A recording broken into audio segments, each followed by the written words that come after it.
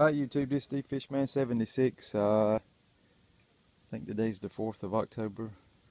Just showing y'all how I feed the honey back to the bees. This honey's actually come out of a cutout that we did. Of course, most of the time you can't put honey into the hive because it makes a whole bunch of mess and all of that stuff, and then you have problems with robbing and hive beetles and all that other good stuff. But all this is just plastic foundations or plastic frames that I bought from a guy. Paid way too much money for the hives, but live and learn. But it came with these plastic frames in it, and these plastic frames are good. For case in point, right here, you pour the honey in it and it don't get too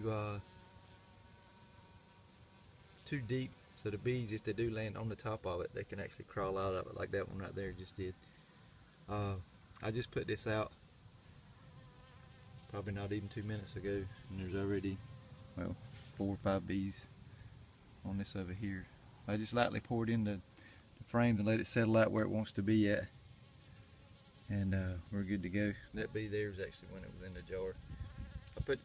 I strained this honey roughly through a little homemade strainer I had, and just put it in jars and put it in the freezer, and I get it out when I need it.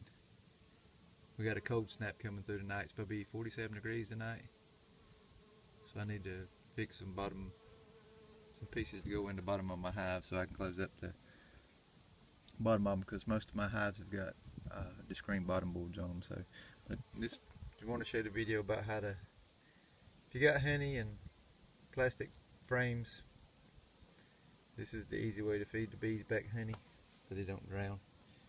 I'll do a later video on how to do my 5-gallon bucket feeder. It's a whole lot. It's an easier way to do it. And if you got more than 2 or 3 hives, you can make up 5 gallons worth of sugar water and put it out, and you ain't got to worry about it trying to go out there and change jars out and all that other stuff. So hope everybody's doing good. Talk to you later.